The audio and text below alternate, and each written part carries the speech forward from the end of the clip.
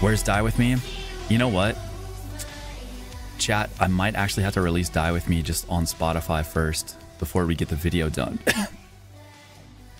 Like, it would be up on YouTube and everything.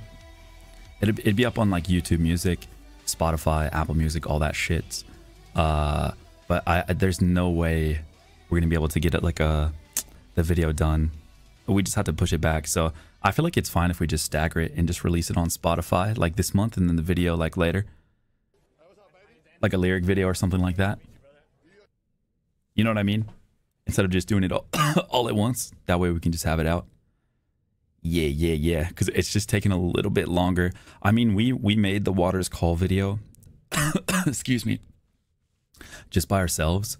And I kind of want to do something else for Die With Me, but it would just take a little bit of time. So instead of just waiting to release it, I may just, you know, we'll put it on Spotify.